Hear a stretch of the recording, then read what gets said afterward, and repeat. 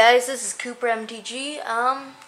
So I'm gonna do a Mythic Rare update right now because we haven't actually had one of these in a while, and we actually have gotten a bunch of new Mythics. So yeah, pretty cool. So here we actually have our Johnny Collar of Pride. You can see him right up here. Focus.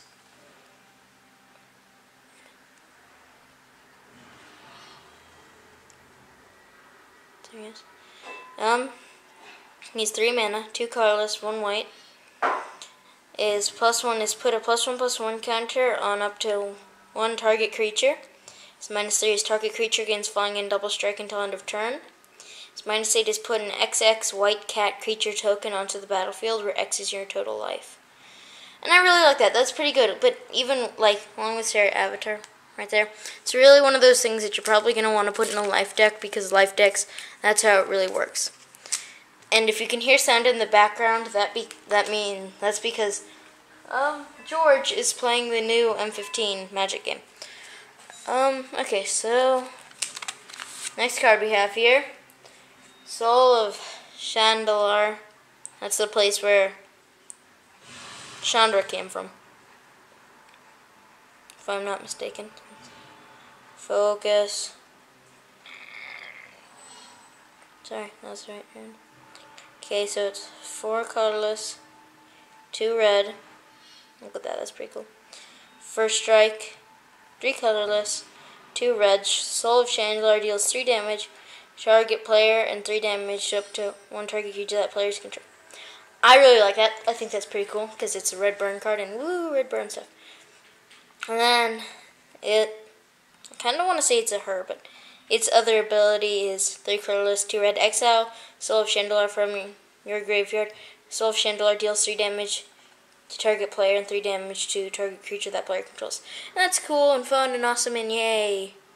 Chandra place. Also it is first strike. 6/6 first strike. Yay. Cool. Like it. I'm actually thinking, how about I would talk which deck this would go on. And I'd really say burn deck. Burn deck definitely. Yeah, burn deck. Woo! Cool. Okay, so moving on, we have our Sarkin-Vol. Big, important dude, we just got him. Pretty cool. Hey guys, sorry I'm back. You probably didn't notice it, but the camera did the thing. It's really weird, it just keeps running out of batteries. Anyways, as I was saying, pretty important card, like it, Sarkin-Vol. 2 colorless, 1 red, 1 green. +1 is creatures you control get +1/+1 and gain haste until end of turn. That's pretty good. Pretty freaking good. I mean, say you just like Balefire Dragon. We were talking about it earlier in our red review. If it had haste, that'd be great. Haste. And then you have Sarkin-Vol out here. Give it haste. Boom. Really good. 7/7 haste. And then his -2 is gain control of target creature until end of turn. Untap that creature, it gains haste until end of turn. That's pretty good as well, because say your opponent just gets out there Primordial, or maybe a couple turns in here, has Primordial Hydra. They cast, it's a 32. Bring this out, mine, you win, pretty much. And then you have the -6, put 5/4/4 red dragon creature tokens with flying into play. I really like this card. It's really cool. It's really cool. And also the interesting thing about this was I was talking about earlier, although I didn't actually talk about it that much because I got interrupted by the camera. I just said that really fast. Is that he's going to be in Cons, which is actually out. He's from Cons or wherever Cons takes place, which is going to be the next thing after M15. So I thought that was pretty cool. Also, sneak preview about Cons. All the dragons are going to be dead. That's right, they're all dead. What do you got to say about that, dragon-loving hippies? Oh, I apologize. That was very rude. Alright, anyways, we have Exynos. Yeah, Exynos the Reveler. Xenagos the Reveler. Thank you for correcting me. Come on, load.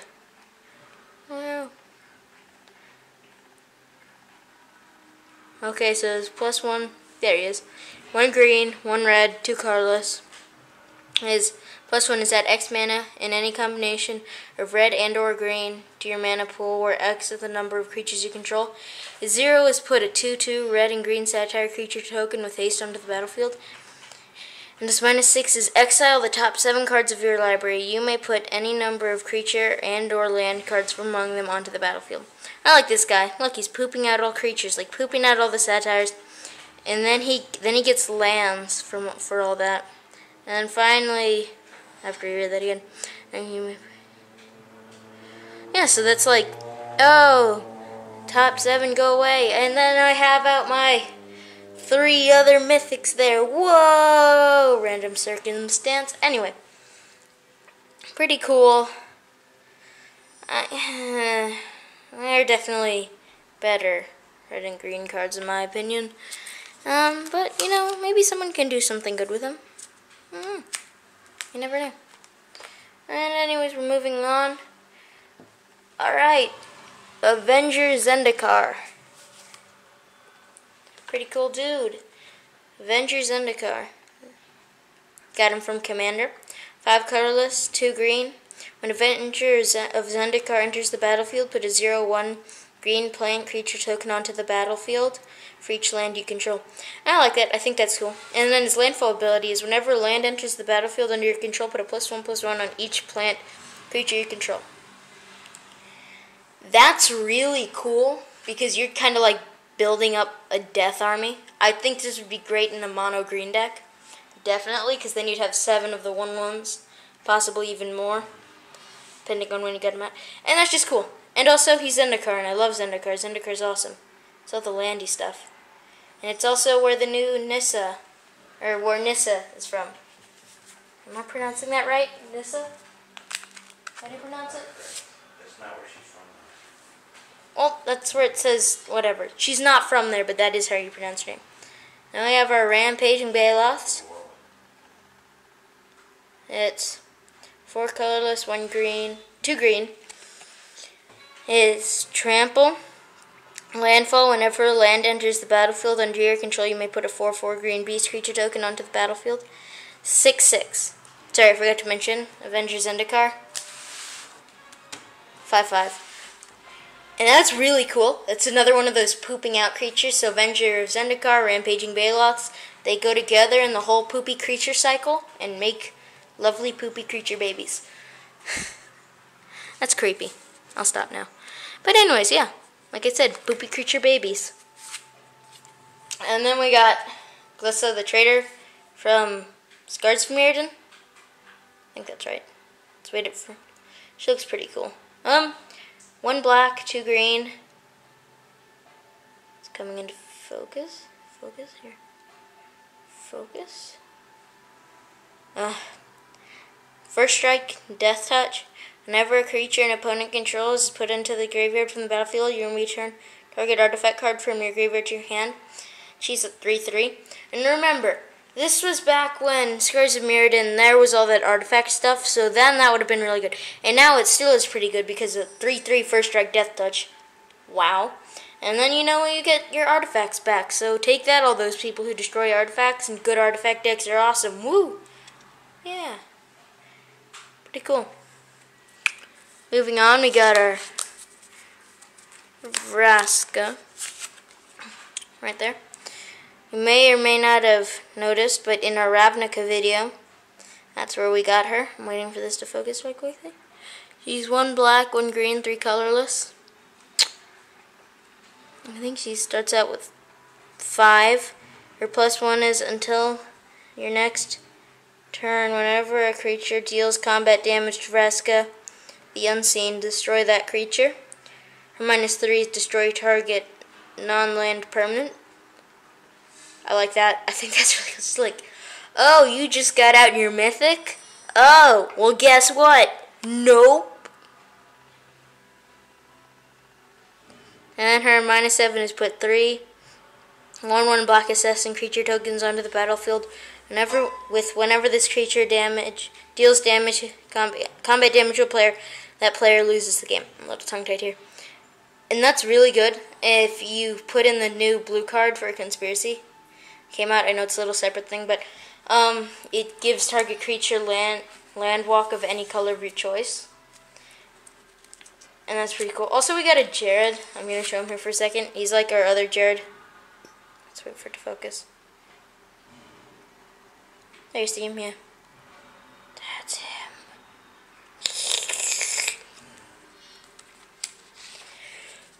Gotta take a deep breath. There's so many new cards.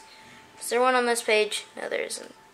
Actually, I'm wrong. We have Phage the Untouchable. She is 3 colorless, 4 black. Probably only good in a mono black deck.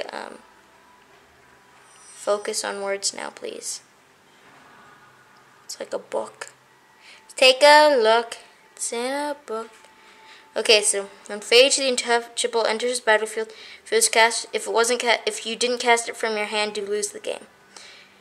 And whenever Phage deals combat damage to a creature, destroy that creature. It can't be regenerated. When Phage deals combat damage to a player, that player loses the game, and she's a 4/4. And then that's pretty much like the assassin stuff. Yay, assassin stuff. Killy people. Let me just go back and check something. No. Yep. Anything? Sorry, I'm a little unorganized, as you can tell. Here's a bunch of them. Ashiok, Phoenix. Actually, that's only 2. That's not a lot. But anyways, so we got Phoenix, God of Deception. Indestructible as long as your devotion to blue and black is less than 7. Phoenix isn't a creature. Let me try and get a focus on his head. Come on, focus, baby.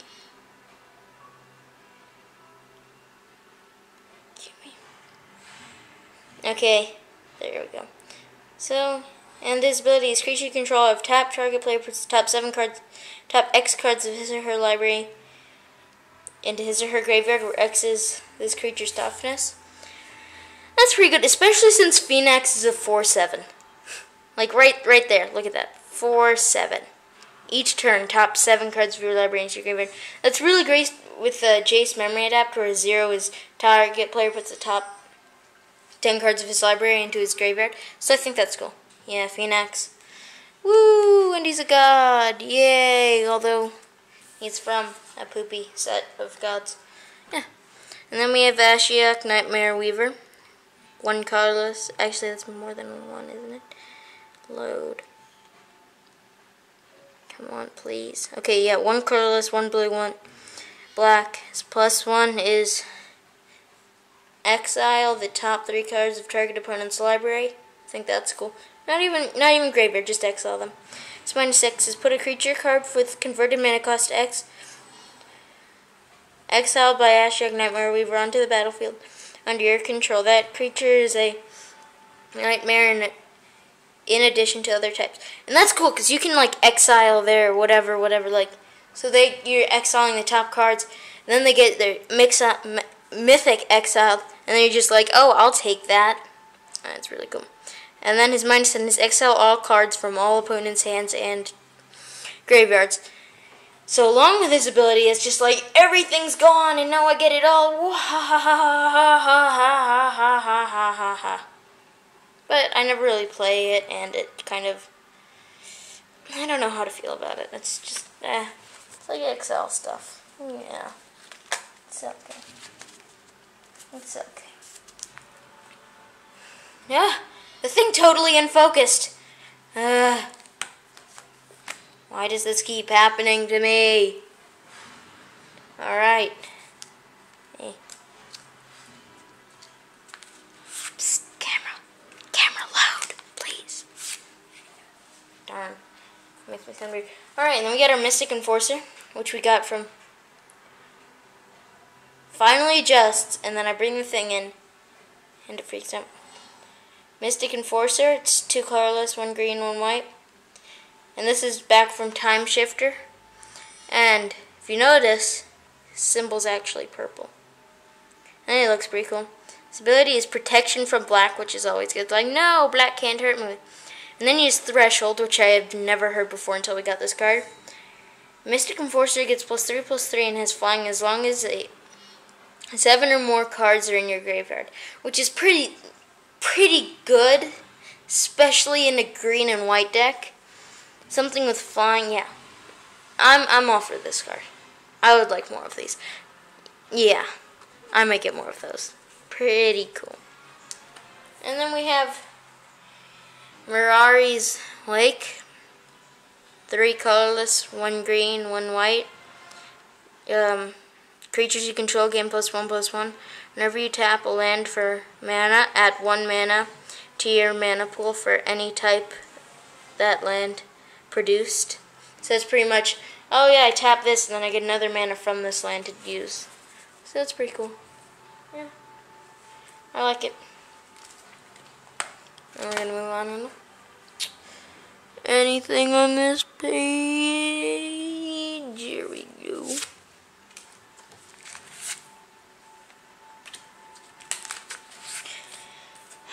Starting off, we have our Lightning Angel, another one of the old ones we had. It's red, white, and blue, and 1 colorless.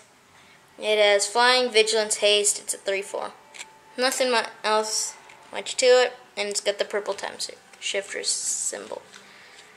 It's okay, Mythic. If it even is a Mythic. We don't know what the purple symbol means. It could be like ultra mythic legendary thingy of poop death. We don't know. And we have Crewfix, Scattered Horizons. 3 colorless, 1 green, 1 blue. If it doesn't load, I will kill this thing. This camera's been taking me off all day. It's a 4/7, just like our other guy.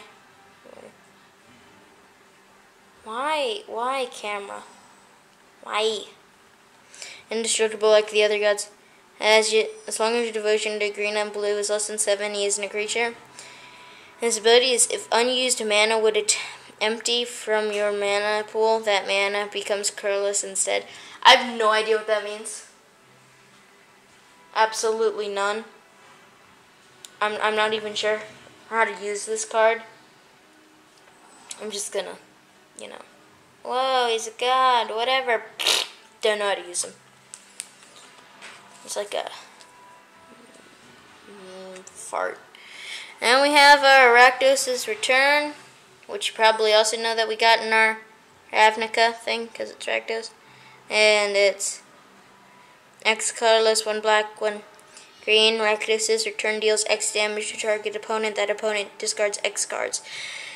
That's good for red and black. I never really thought red and black would be discarding. I thought maybe red and blue, black and blue. But, red and black that discards a card can't be all bad. So, yeah. Wow.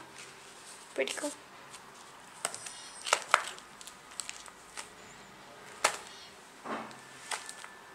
Oh, wow. I just realized something, actually.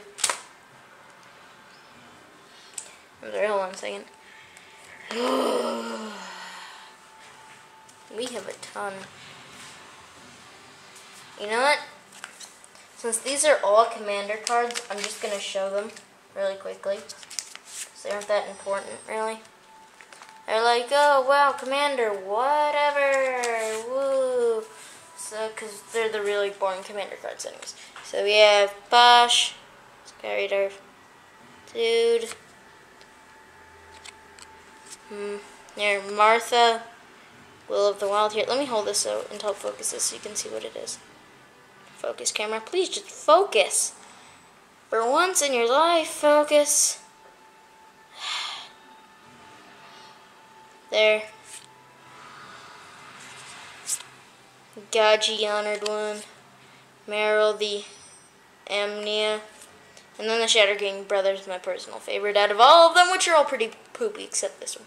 Yay! I'll pause it. There. Pause it and look. I'm not reading these. They have so much words on them. It's too many for my simple cerebral cortex. Cerebral? Cerebral. Thank you, George.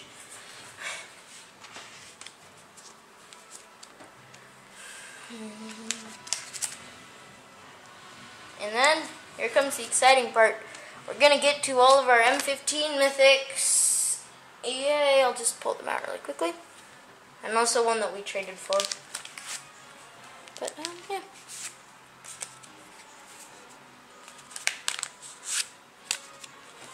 Oops. I bumped the camera.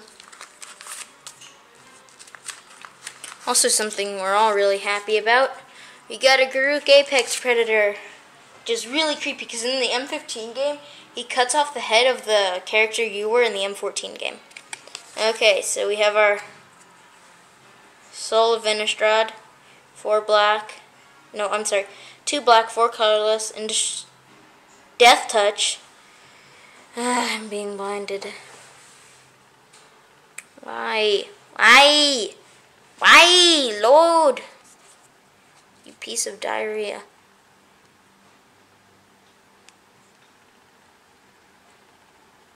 Okay. 3 colorless, 2 black. Return up to 3 target creature cards from your graveyard to your hand. So he's a 6/6 with Death Touch. And his other ability is 3 colorless, 2 black. Exile Soul of Innistrad from your graveyard. Return up to 3 target creature cards from your graveyard to your hand. And that's good. It's a returning card. Happens a bunch. Got it. There's actually a better one, which is like restock. Anyways. So we have our Garuk Apex Predator. 5 colorless, 1 black, 1 green. Destroy target planeswalker. This is Bane of the Super Buddies. Like, murdering every single Super Buddy ever. And then his +1 is put a 3/3 black beast creature token with Death Touch onto the battlefield. His -3 is destroy target creature. You gain life equal to its toughness.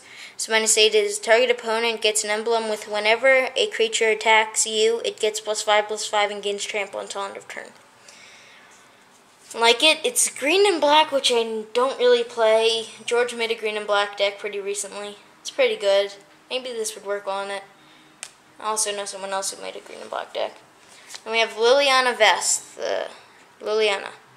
3 colorless, 1, 2 black. +1, target player discards a card. -2, search your library for a card, then shuffle your library and put that card on top of it. Yay, searching cards, black and blue. Really? Yep. -8, put all creature cards from all graveyards onto the battlefield under your control. And that's like that Liliana Rising Dead stuff, you control it, but yeah, Liliana. It's okay, I mean, there are worse planeswalkers, planes poopers, planeswalkers. And then we have Upchuck. Sorry, no. Folucaranos, World Eater. 2 Feline, whatever. You can tell me how to pronounce it. 2 colorless, 2 green. Okay. Is it loaded? It is not. Poop. Monstrosity X. You pay X colorless, and 1 green. When this guy, World Eater, becomes monstrous, it deals X damage divided as you choose among any number of target creatures the opponents control. Each of those creatures dealt damage this way deals damage equal to its... hold on. Becomes monstrous, it deals X damage divided as you choose among any number of target creatures your opponents control. Each of those creatures deals damage equal to its power to this guy.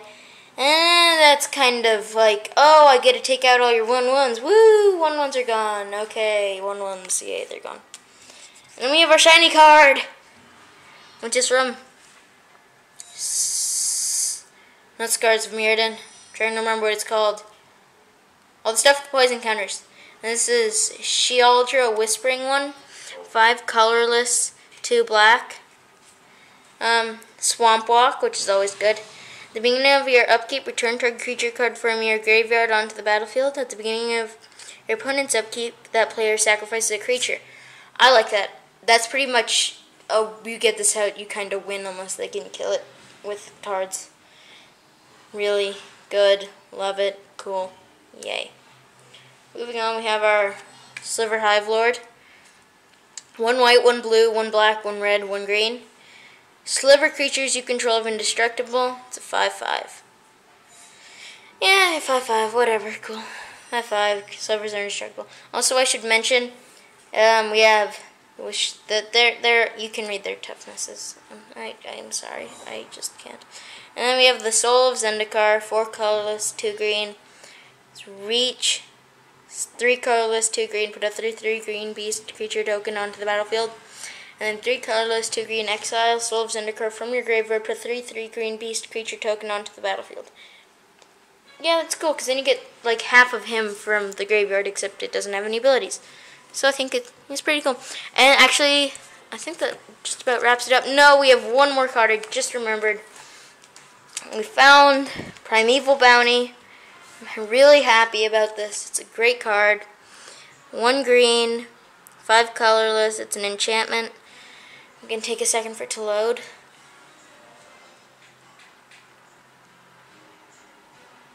God dang, I got a tar. This is kind of poopy, but even if it isn't focusing, I'll just read it. Whenever you cast a creature spell, put a 3/3 green beast creature token onto the battlefield. Whenever you cast a non-creature spell, put 3+1/+1 counters on target creature you control. And whenever a land enters the battlefield under your control, you gain 3 life. That's insanely good. Oh my god, I love it. It's awesome. Yes. Mwah. So good. So good. So good! And Just pulled the Grizzle brand in M15. he just pulled the Grizzle brand in M15 on the Xbox. Anyways, so this has been Cooper MTG, and see you next time, guys. Thanks for watching.